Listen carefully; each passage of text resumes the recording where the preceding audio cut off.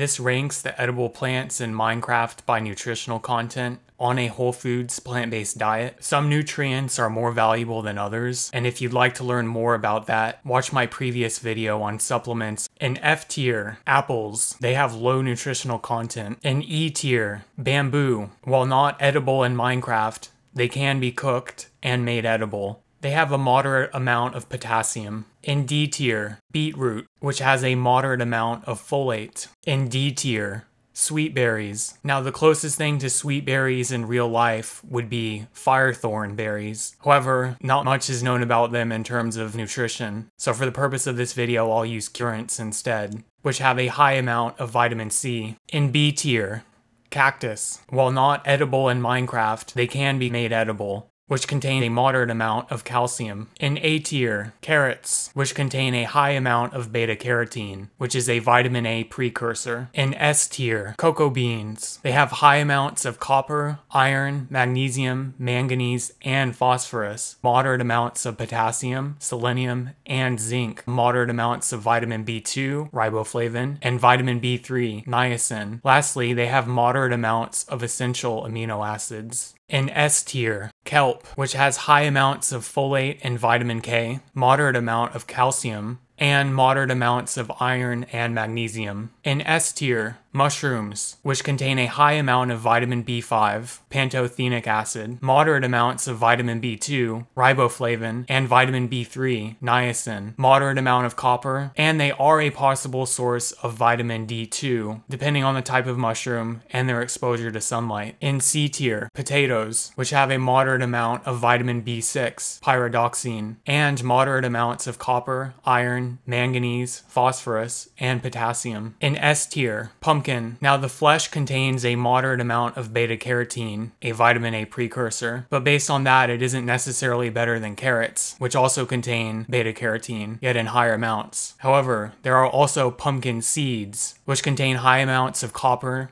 iron, magnesium, manganese, phosphorus, and zinc, high amounts of essential amino acids, a high amount of omega-6, and moderate amount of vitamin B3, niacin. In E tier, sugarcane, which has a moderate amount of vitamin B6, pyridoxine. In C tier, watermelon. Now the flesh has low nutritional content, similar to apples. However, the seeds can be eaten, assuming that they're roasted, otherwise they'd be fairly difficult to digest. They contain high amounts of copper, iron, magnesium, manganese, phosphorus, and zinc, high amounts of essential amino acids, a high amount of omega-6, and a moderate amount of vitamin B3, niacin. In C tier, wheat, which contains moderate amounts of manganese and selenium. The seeds can be eaten, assuming that they're cooked. They contain a moderate amount of iron and moderate amounts of vitamin B1, thiamine, and vitamin B3, niacin. If you rank these plants differently, leave a comment and let us know why.